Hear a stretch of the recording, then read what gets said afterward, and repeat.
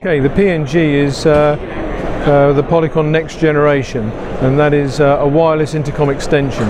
So normal aircraft, you're plugged into the intercom with a headset and a coily lead, gets tangled, it gets in the way, you can't move around. The PNG gives you a wireless capability that you can move around within the cabin cordlessly. In fact, you can even get off the aircraft or the platform, and it's got a range of up to 8 kilometers. So you can be dropped off and the aircraft can stand by remote, and you can still be talking on the intercom. A lot of safety increases, in fact, because it means they've got full situational awareness.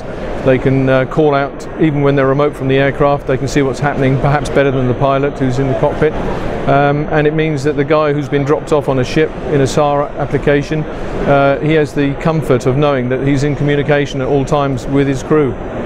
Well, one of the features on the radio is it's actually got a GPS chip as well, and it gives positional data to the aircraft. So you can drop a guy off, and then it'll plot on the aircraft's moving map exactly where he is. In the old days, it was done purely with hand signals. In fact, the winch operator had to look down the wire and see the guy below waving up or down.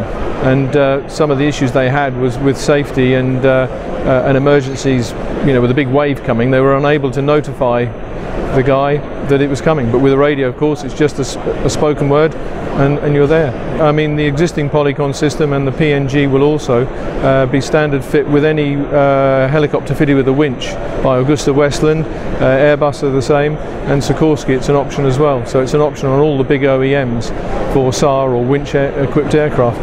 The new PNG system is far more versatile and has extra features, and so it's actually usable for all sorts of applications. And we've had a lot of interest for air ambulance, police, that kind of thing. You know, the medical guys in the back can have a closed loop conversation cordlessly in the back of the aircraft. And we've got a lot of interest also from other platforms like military vehicles based around a vehicle, RIBs, fast boats, that sort of thing.